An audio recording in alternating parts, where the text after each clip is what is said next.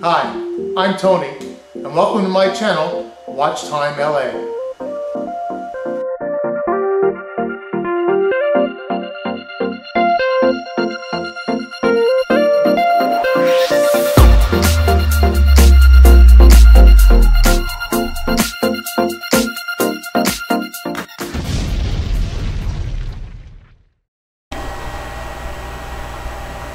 Hello folks, and welcome to another episode of Watch Time LA. This episode is going to be a full review on the new Timex 40mm Marlin. It is selling currently only on the Timex website for $250. I think they're picking up the shipping if I remember correctly. As I stated in my last video, the shipping is expected to be very slow. It took 8 to 12 days to come 50 miles from its original destination. Before we go any further, I want to point out that if you like this video, please make sure that you hit the subscribe button. That's what keeps me going and keeps this channel going. Appreciate your support. Hit 1,000 subscribers a couple of months ago, and I couldn't have done that without all of your support, so I appreciate it. Now moving on to this video, you see 4 watches here, and 3 of them are Timex. I can tell you over my lifetime, over my 60 plus years, that Timex has spent more time on my wrist than any other watch. And I'm not talking about by small percentages, I'm talking about by decades. So going back to the 70s, or actually maybe even before when I was a kid, this was one of the most popular watches back in the day. As soon as the quartz thing hit, this little tiny Timex was what I remember my dad wearing, and then ultimately me wearing. This little tiny thing that probably weighs, I don't know, 20, 30 grams. Takes a regular, I think it's a 377 alkaline battery is what they had in them originally. And of course, you know, there's the argument about alkaline versus others, and the alkalines leak and the others don't. That's BS. I've seen every kind of battery leak if they're in the wrong conditions for the right amount of time. Look how pretty that thing is though. I'm going to show you another Timex watch here that was a hybrid. This watch was a hybrid between a quartz watch and a mechanical watch. I want you to watch how the second hand moves. This watch has a battery, a very large battery that the case actually, it's so large that the case actually holds it in place. That's where the back of the battery sits. And it has a mechanical movement, balance wheel. So it has a quartz timer instead of an escapement, and the balance wheel just goes back and forth, and there's a little electrical device that hooks up to the balance wheel and makes it go back and forth. It's actually ingenious. I'm going to do an entire review on one of these. It's called the Timex Electric. You can find these on eBay. In fact, I have, I don't know, a half a dozen of them. And you can find them for pennies, really. And I restore them like everything else. And I got this one running perfectly. Not my first choice as far as wearing it, but I can tell you something. This is one of the finest specimens you'll see of that watch anywhere. It is almost flawless, and it is decades old. Now, if you can tell by the profile, the cushion case, and mostly the gold, that this is a early, very early adopter of the quartz functions in the late 70s. Very cool watch. Everybody should have one of these. This is a very important watch in watchmaking, in the whole watchmaking world, and it really doesn't get enough time and enough press. As far as this, you know, these were the throwaways back in the day. I remember my dad always doing this. Could get his watch going because there were only mechanical wind. There was no automatic watches. And as soon as people got rid of those watches, boy, they were jumping on these like crazy. Men got these, a lot of women got those little tiny Bolovas that were like this big. I don't know how you could see them, but they sold like crazy. But the reason I picked out these 4 watches is because of the nostalgia. and the new Timex Marlin. Now Timex came out with a 34 millimeter of this version. This is the 40 millimeter, not too long ago. And it was selling for well over $100, but it was too small. It was, in fact, I think it was smaller than this one. And although I have some pretty small watches and I still wear them time to time, I really don't, when I reach for a watch, I mostly bypass them, even this one.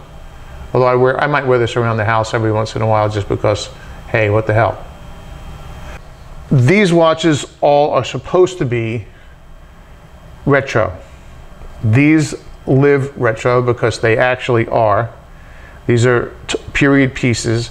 These two were meant to be contemporary, larger size, although this is a fairly good size if you look at it compared to some of these others.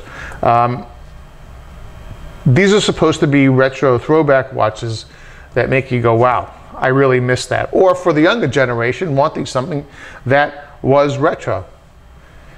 They've come up with the Timex Marlin was the answer, and Orient came out with the Orient Bambino a couple of years ago, and it was a big hit. So Timex came out with the Marlin. I think they, you know, I'm one of the ones who said, hey, if Timex ever comes out with an automatic watch that was contemporary, although still retro, I'd be the first one in line to buy it.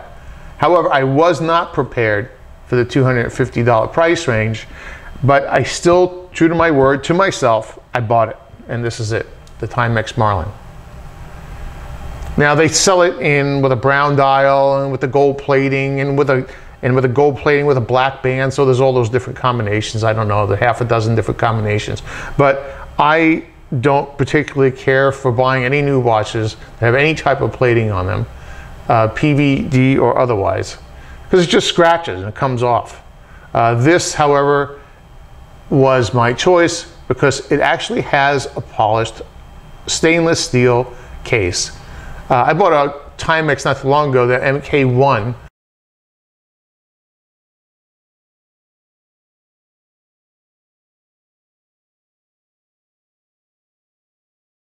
That one came as a stainless steel case, but of course they put a PVD coating on it, and God only knows why. You can take a look right here, and I'll put the link to that video. And then we have the Orient Bambino. I remember when I opened this box on my video. And if we wait a second here, I will also include that link right here. And you will see my reaction when I open the box on this. This watch feels solid. The case feels solid. It has a nice thunk to it. It has a screwed down case back. And it has a fully automatic winding and hacking movement. But I'm not going to bore you with that right now because this video is already on my site. When I first opened the box on this, you will see my reaction right here. I had not opened the box before, and I was kind of like, wow, it does look kind of cool, but is it kind of not blowing? It's not really blowing me away or anything. Band is nice enough. We're going to get really in depth on this thing. Sunburst dial's nice enough. It make for a good dress watch under a shirt for sure. But what is the value of this watch? It doesn't really look retro. This would make it look retro, or using the old numbers that they used to use would make it look retro. But all they did here is, you know, a couple of plain old indices. And I get it, this is from the 80s, but is that what they were going for? I thought they were going for a period much before that, the 50s, the 60s. I don't know if they captured that here. The other issue is it has one of the noisiest movements I have ever seen. Let me do this here.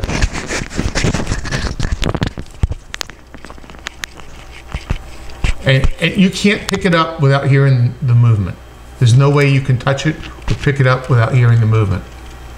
It's very, very, very annoying. That's all I gotta say. And then watch the rotor. It only winds in one direction, as you see.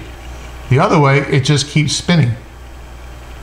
Every time you move your hand and it gets in that loop, it just keeps spinning and spinning and spinning, and you could hear it doing that. And And I don't know whether it's because of tolerances, close or far, but it's kind of loose. When you do this, you can hear it rattling around like crazy. Now, I know that this movement is common to do that. I know that, but did they pick the right movement here?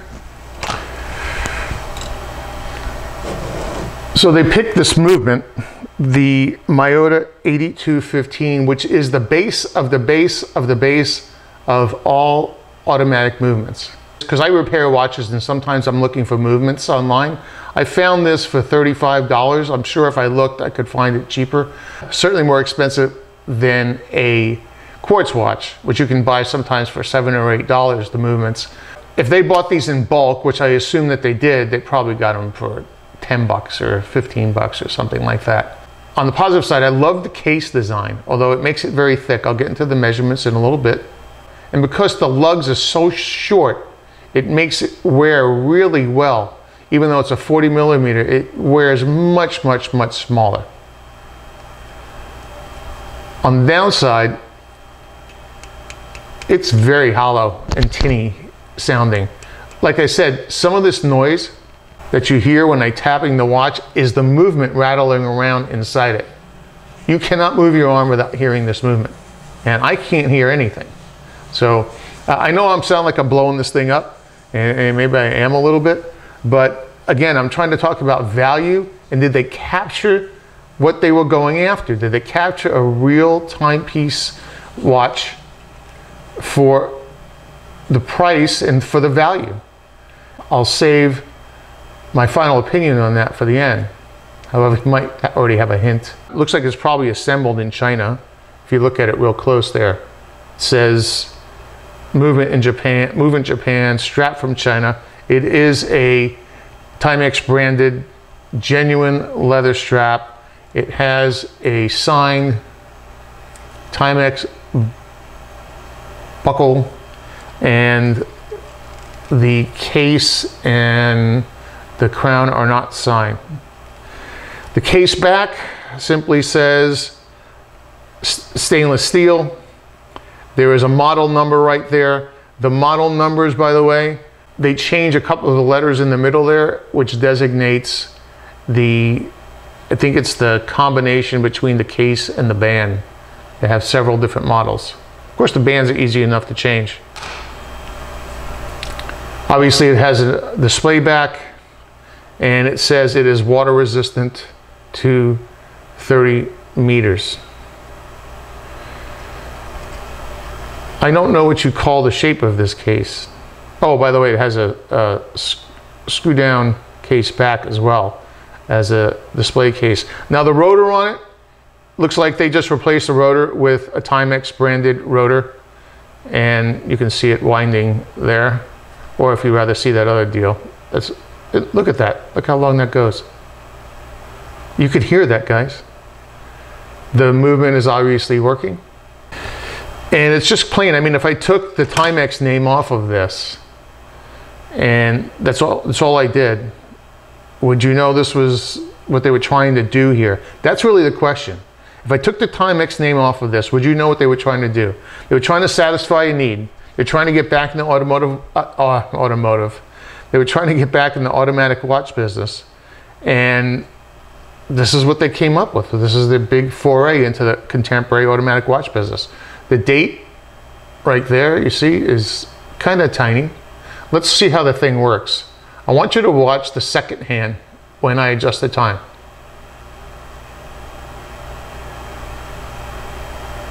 I want you to watch now the minute hand as it skips back and forth. It has some sort of drag on it. It feels okay. I mean, and the detents are good, so you don't have to screw around trying to find the date stop, the date detent. However, as you can see, it's not hackable. It just keeps on spinning.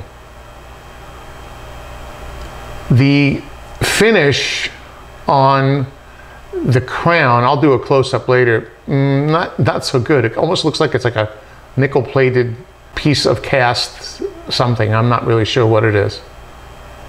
And like I said, the whole thing has this real teeny effect.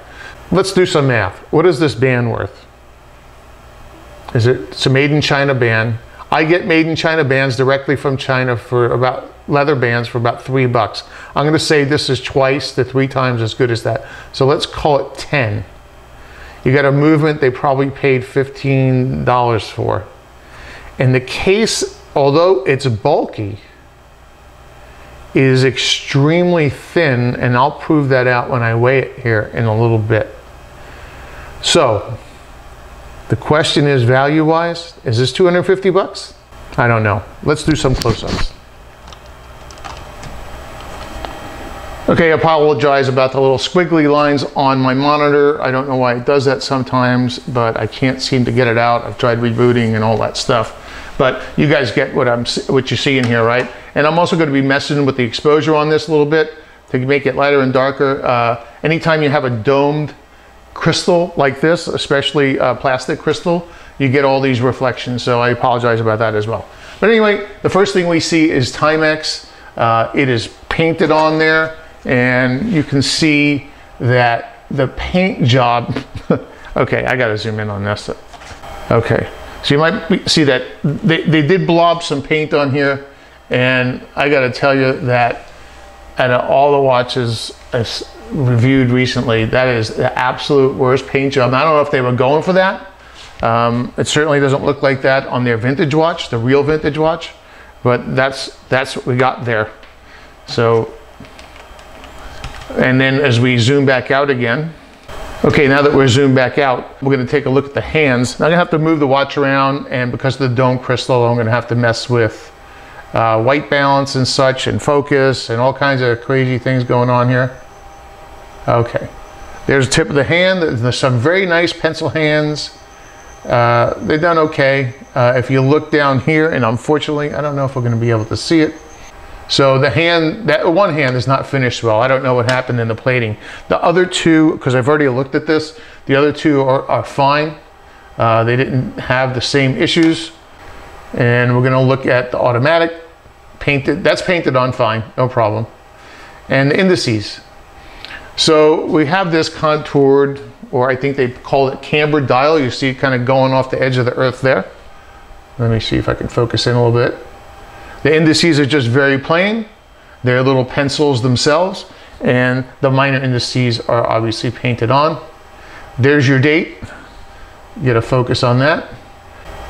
The glare is just killing this video. I apologize again. But if it had, let's say, a domed sapphire crystal for $250, this glare wouldn't be there, and we'd be able to see this perfectly. This is the crown that we're looking at now. Okay, now we finally got a good picture. So there's your crown. It just looks like something that was cast and plated. Let's look at the case. Now this is polished. It's not a plated case. At least that's what they say.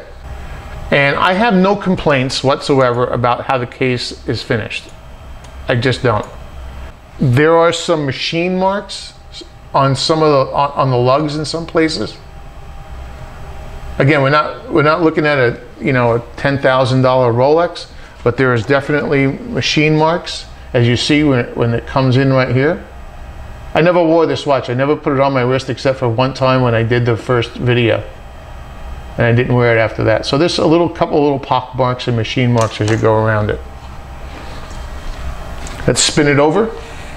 And here, it obviously says 21 jewels. It says movement Japan, strap China. There's some of the gears in there. Here's our rotor.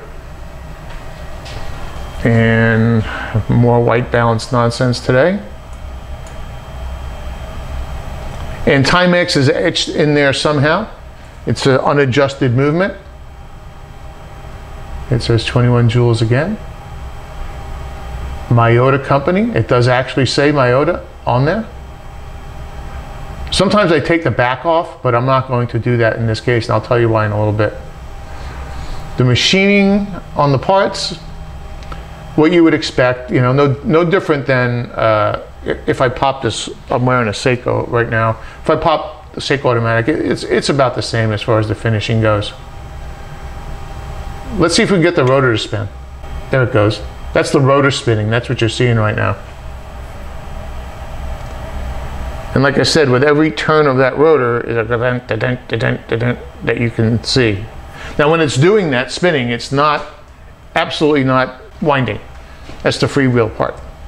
The screw here, there's a screw. And that's not a fault of Timex, you know, this is a Miyota movement, and that's how they make them. This is the base model Miyota movement. So what else are we going to look at here? We're going to look at the case back real quick. That's machined fine. We're going to take a look at the lugs again, and I'm going to adjust the white balance for like the millionth time here. Okay, there are the lugs. I am going to make sure that there is no dust on this because that would be very unfair. So let me pause this.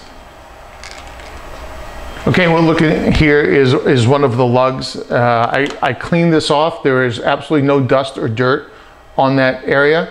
You will see machine marks all over here and all over here on the backs of the lugs. You even see this line back here. That's a machine mark, and then they polished it, but they didn't polish it deep enough to get these little divots out and some of the machining marks, even around the edge here. And here's a shot of our escapement and balance wheel. Now, I've purposely focused down here. That's why this looks a little out of focus. This is minutely on different planes, so you have to catch it just right. When they talk about jewels, they talk about anything here that's a friction point. That's a jewel. They have 2 jewels on the escapement, and there's your balance wheel. I'll try very subtly to see if I can get different angles on here. Now you see coming into focus is the spring, and at the very top now is in focus, that's the jewel. And it has 21 jewels, unlike you or me. That's it for our close-ups. Okay, time for our measurements corner. We're gonna weigh this thing now. It's 54 grams. It measures 40 millimeters. Look at that. I've never seen that before. On the dot, 40. Thickness. These are plastic, by the way. It won't hurt anything. 13 solid, right? Lug to lug. You'll see this is pretty small. 47. And band width is 19, so it's 20 millimeter. It's always a little bit small, so you can fit the actual band in there. Does not have any quick releases. That's about it. Well, let's do a measurement with the crown. I didn't do that. 42 and a half, so it's a 2.5 millimeter crown, and the crown itself, for anyone who wants to know this for whatever reason, is 6 millimeters. That's about it for size. I just want to do a quick comparison. Now, when we measured this a minute ago, it said 54. I want to measure the Orient Bambino, which is the closest watch I have to compare it to, is 66. So it's almost, you know, I don't know, 20% heavier. And you can feel it. I mean, you hold these 2 watches, and there's no question that you can feel the difference in weight. Absolutely no question. Comparing a couple of other things, this thing makes some noise, but I don't know how to explain it. This makes noise like there was a rock inside it if you shake it hard enough. This makes noise like there's a bunch of little springs in it just bouncing around. I don't know, like I said, I just don't know how else to explain that. And here's a couple of neat things about this watch. Watch this. Watch what happens to the second hand when I wrap it. Call it a stutter, second hand, or whatever. That's just how this movement works. They say that it doesn't lose any time when you do that, but I don't know how that's possible, because the second hand doesn't move for 2 seconds. It doesn't advance 2 seconds, but everyone says it doesn't lose any time. To me, I don't know how that's possible. Let's take a look and see how the second hands move, one versus the other.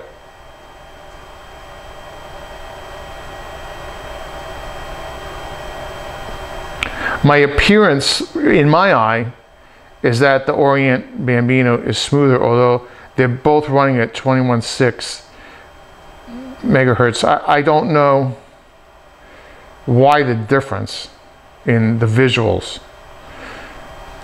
And a couple other things about the Bambino, just quick reference. You know, it has a much nicer crown. It's not signed, but it's just nice. And look at the case. It's the machining on this case compared to the machining on this case is night and day. Oh, here's something important. I paid $124 for this brand new on Creation Watches. I paid exactly $250 for this direct from Timex. Honestly, if you take a value perspective, looking at these two watches, and I know I've kind of been bashing this thing, but I'm just telling you what I see. There's no question in my mind that this is more than twice a better value than this. This is double the price, and this is twice the watch. That makes this watch 4 times more valuable to me than this watch. That's my opinion. That's the final word on the new Timex Marlin $250 watch. Look, I paid the money expecting and wanting to be wowed, but from the minute I open the box until I wrap it up right after this review to send it back to Timex, I have not been wowed. I have been completely and totally underwhelmed. I haven't given this type of review to any watch yet. And I love Timex. I wore a Timex all day today. I have some of the more contemporary. I have the Weekender and I forget what they call the other one. But I think overall, they completely missed the mark on this watch. It looks cool, I guess, but it doesn't look $250 cool to me. I don't know how it looks to you. Everyone make their own opinion, please. This is just my opinion. I think if you have a lot of money and you just want to have this watch to say, hey, I have a Timex Marlin, just to say you have it in your collection, then fine. You know, that's a good reason to get it. If you're looking for value out of a retro watch, there is absolutely no question that this is a better retro watch, first of all, which is its intent, and it's a much, much, much better value. I forgot to mention that the hands do have some lume on them. I'm comparing this right now to the Timex Marlin on the left and a $49 Seiko 5 on the right. They were both charged for the exact amount of time. As you can see, they're both fading slightly, and the Timex is fading very, very quickly. I would imagine it'll be out of the picture here in about 15 minutes.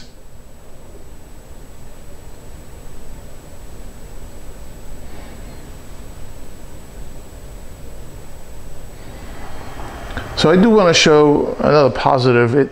This watch sits on the wrist very well. You see how now I have a 7 1/4, a little bit more than that wrist. Depends on what I ate today. And it looks great. Definitely not going to knock it for its general looks. But, you know, is anyone going to sit there and say, wow, what is that? Is that the new Timex Marlin? I don't know that anyone's going to do that. So anyway, before we leave, I just want to point out one more time that my subscribe button is right down there. My website is probably going to be right up there, but it's watchtimela.com.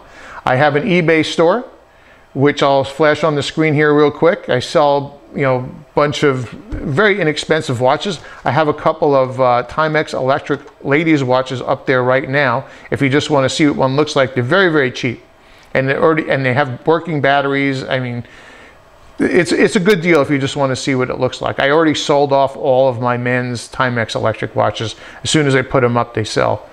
And I don't have any more to sell at the moment.